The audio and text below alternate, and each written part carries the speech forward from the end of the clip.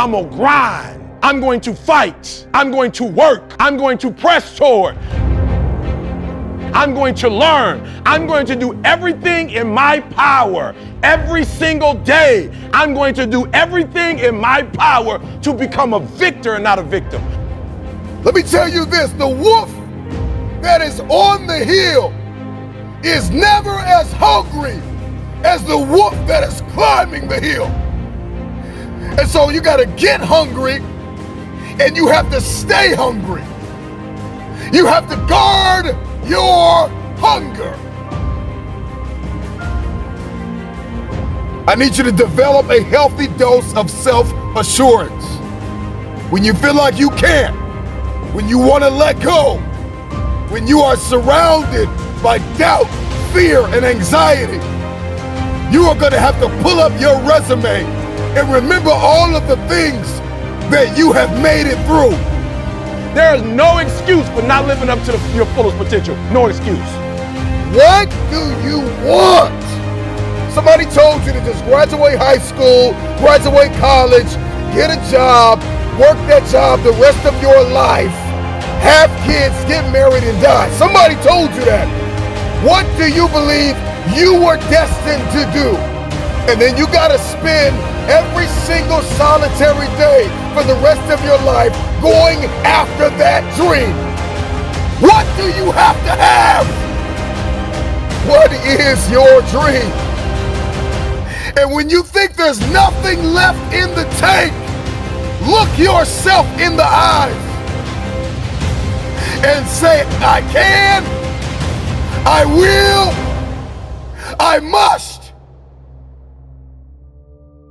The nightmare is to reach our 60s, our 70s, our 80s, or even our deathbed, and to talk about everything we should have done. I should have done that. I should have invested in this. I should have made the relationship work. I shouldn't have got a divorce. We sit around and talk about all of our shoulds.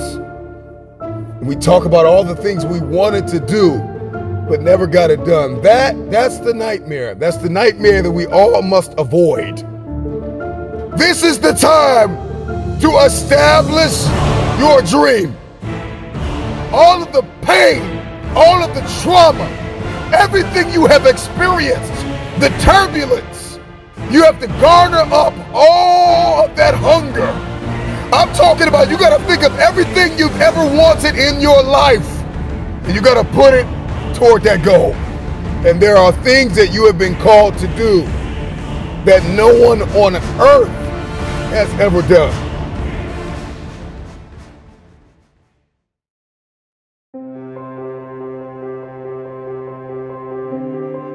They said I'd never get to this point,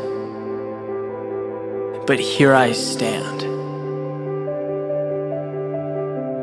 They warned that success is unlikely, that victory is improbable, and maybe so. But if this was for everyone, I wouldn't want it. They pointed to their own limitations and proclaimed them to be mine. But that's the thing about limits. They'll exist wherever you place them, and I have placed mine behind me.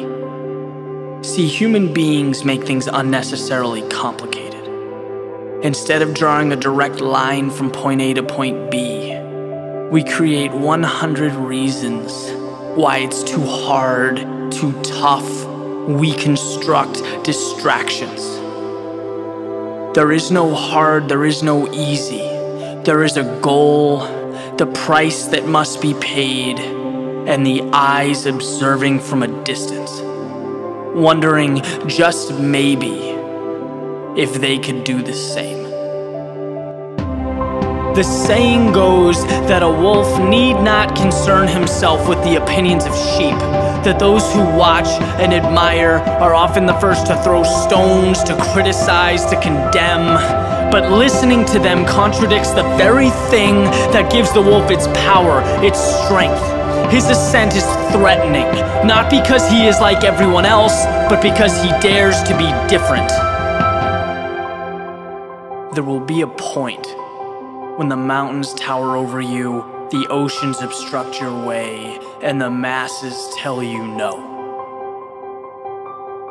Perfect.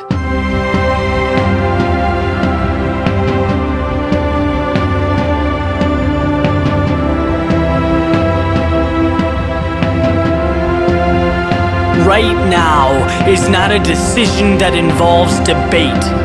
This is no democracy. This is a promise unfolding before your very eyes. This is truth, the new reality. It's about embracing what makes you different, not hiding from it. I'm fighting for separation, walking into what most avoid in pursuit of a return that most can only dream of. And as far as I'm concerned, you can either do the same or spend your life criticizing and wishing that you did. Sheep stay within the confines of what they know, angry at those who left, who wanted more, yet angrier at themselves for staying right where they are. This is all we get. One rodeo, one opportunity. So before you make your next move, look hard at your reflection and ask yourself, are you a wolf or a sheep? Live accordingly.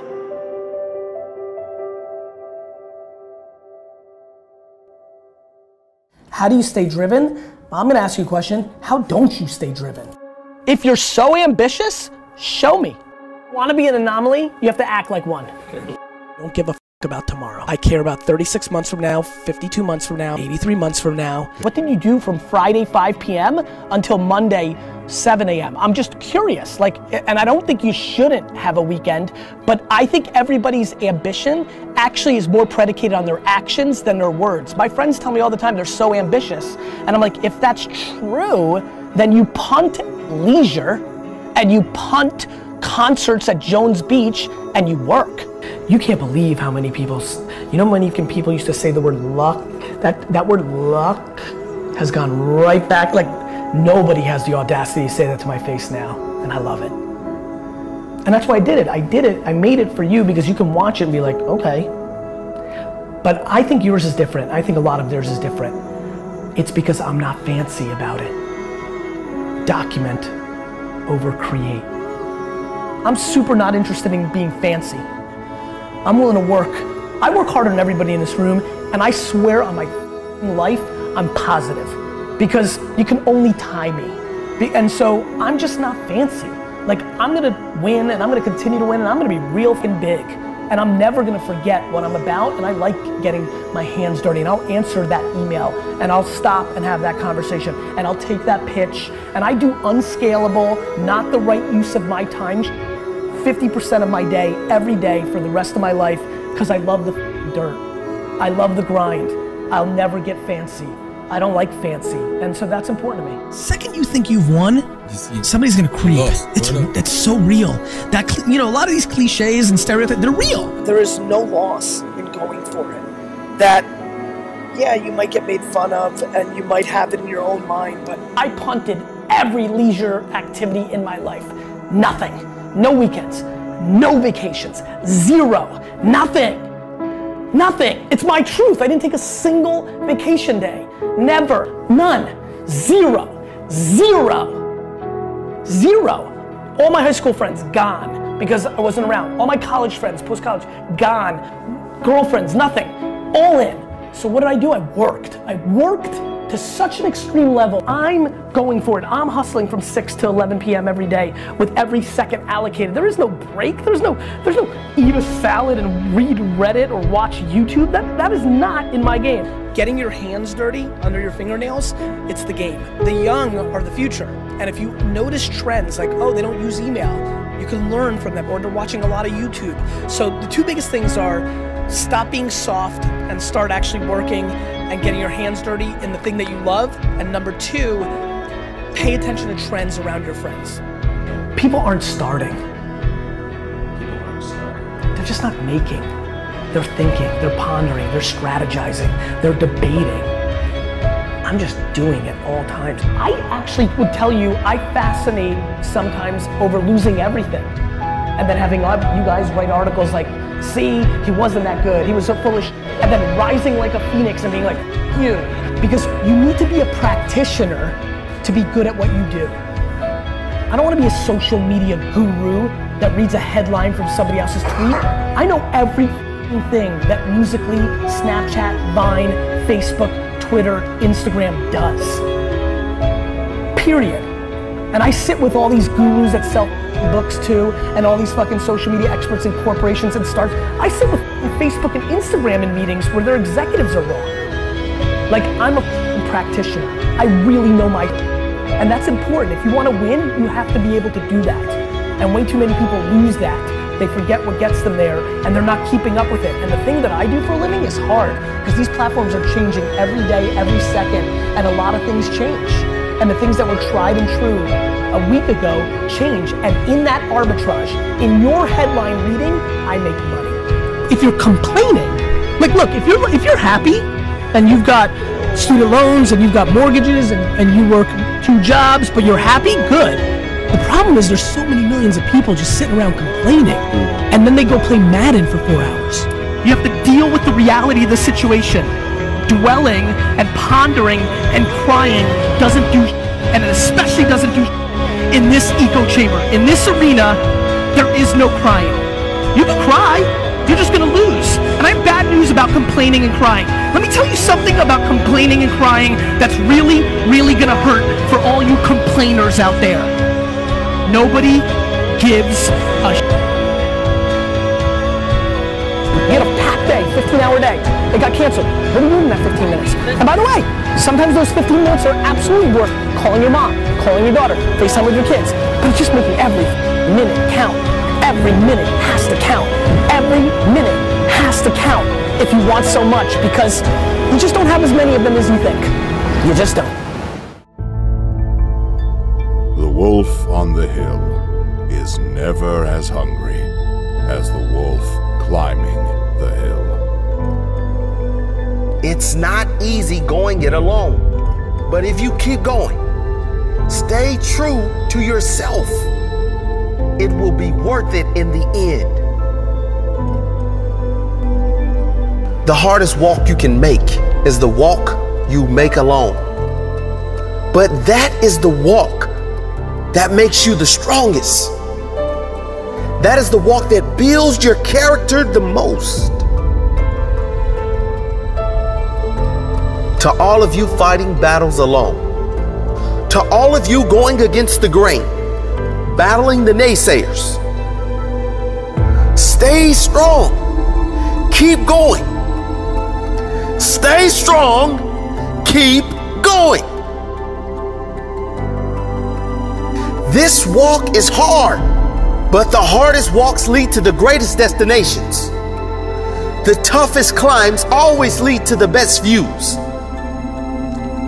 It will be worth it in the end. And if you show what you are made of, the right people will show up in your life. You won't be a lone wolf forever.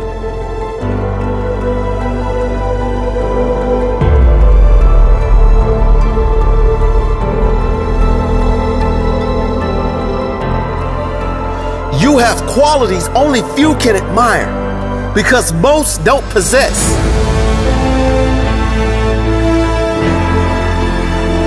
You have strength only few can understand, because most have never experienced. So don't give in. Don't settle. Don't lower your expectations to fit into the world. You were born to stand out. You were born to lead. Lead the pack.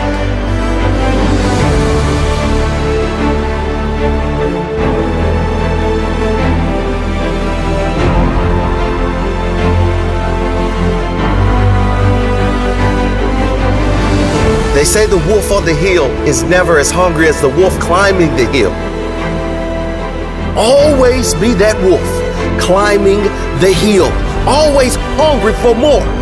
Always hungry to grow, to feed your mind and rise to the highest level you can take yourself. Never looking back, always looking forward to the next feast of success in whatever you do. It does not matter if you have to walk alone for a while. It is much better to walk alone in the right direction than to follow the herd walking in the wrong direction. Stay strong. Be different.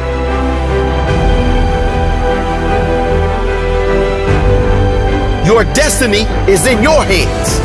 Get out there and hunt it.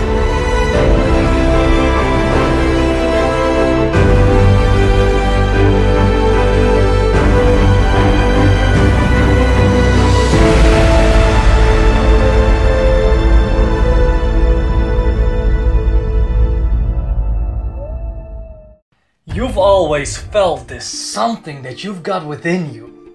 You've always felt this unexplainable urge to do something.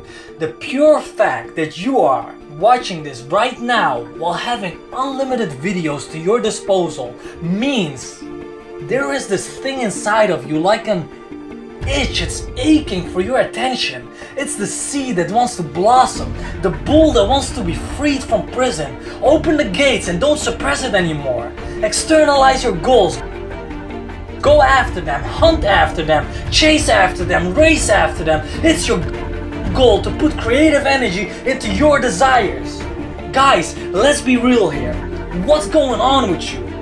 You already know where you want to go. Why you're sitting on your and making up excuses? Are you one of those talkers telling everyone where you want to go, what you want to do, but not taking any action? Haul up your panties, grow some balls, and stop acting like a little girl waiting for her daddy to get what she wants. Stop waiting for the perfect time to come to go and get what you want. Stop acting like a little baby waiting for his mommy's nipple to get fat. Get up and go hunt your dream. Go hunt that animal you want to feast on like the man that you are. Those days of helplessness have passed. You're not being defined by grief, apathy, or guilt anymore. Set yourself free, man.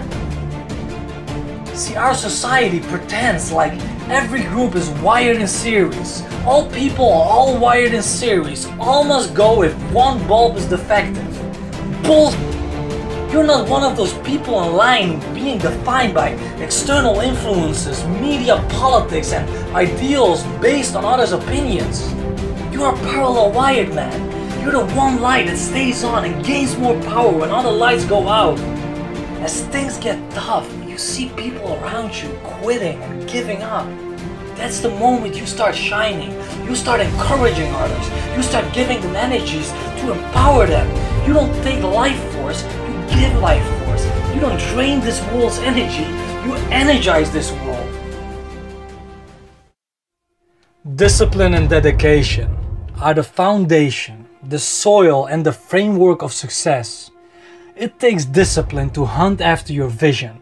It takes dedication to maneuver yourself through the tough and thick forest, while every moving branch is trying to trip you, while all the thick branches you could hold on to support your so-called friends turn out to be snakes that are trying to tangle you. It takes resilience to move when you're hungry. It takes resilience to move when you're tired and dehydrated on the battlefield. It feels like sand scraping away fresh skin, the sun beating down against your neck like oil and fire, the blisters and warts bursting into a cluster of painful combustion, your skull pounding and pounding until your hair cracks opening up, the excruciating pain of loneliness, betrayal and deceit, all alone and no one around you, all the cuts burning and stinging, and it feels like two rocks grinding while you're in the middle. It takes discipline to not give up then, while all your problems could be taken away by just quitting. Come on, quit, give up. It's not human to take this kind of pain erupting from every part of your body. Here's what no one knew. You were hardened by every challenge. You created your own light ray in the dark nights. You were the lightning breaking the hard rocks all around you. You endured every single part of the endeavor so no one else would go through that pain. It takes tremendous amount of discipline to become successful, whatever that terms mean to you. You got to prepare yourself for these battles in your mind. The moment you find your hacks and the way your system works, you turn that rough landscape into the most beautiful scenery in which you move elegant and swiftly. You're now a creator of your world. and achieved it with your internal power. This was a battle fully in your mind. This was a battle in which you are a victor. And all it took was the right framework. Discipline and dedication always lead to content and pride. The right kind. Discipline and dedication are the foundation, the soil and framework of success.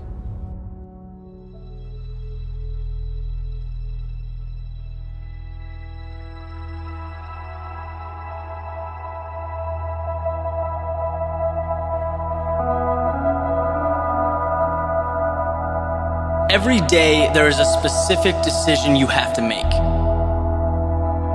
It's the first and it's the most important decision, because from it, you effectively roadmap your destiny.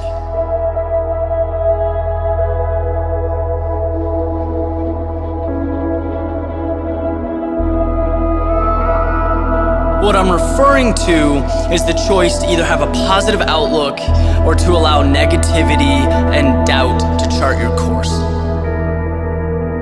It's a dilemma that truly is that simple. Every morning, you choose how you want to view the obstacles ahead of you. And what you get out of life will be very different depending on your decision.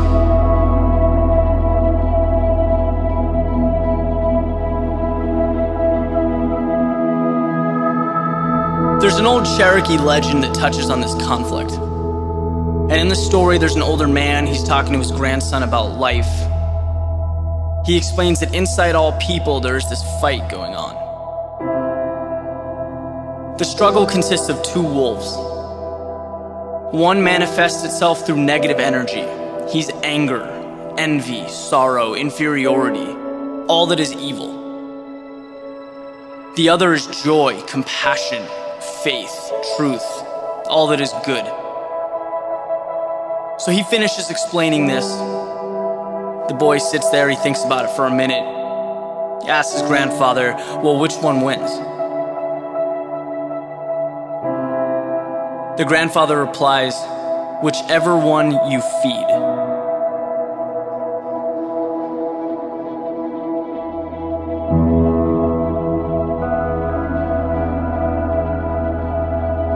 What we sometimes forget is that we are the sole makers of our own destiny.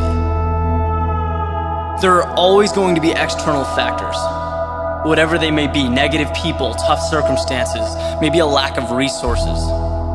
They'll be there, but they cannot dictate your happiness or your success unless you let them. Yeah, they may cause you to alter your approach. You might have to make adjustments. That's good. That's how we develop. That's how we improve. But no one and nothing writes your story but you.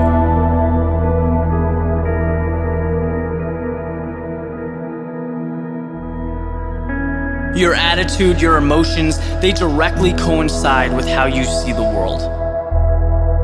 So anytime you feel discouraged, negative, envious, anything that's not positive, just stop.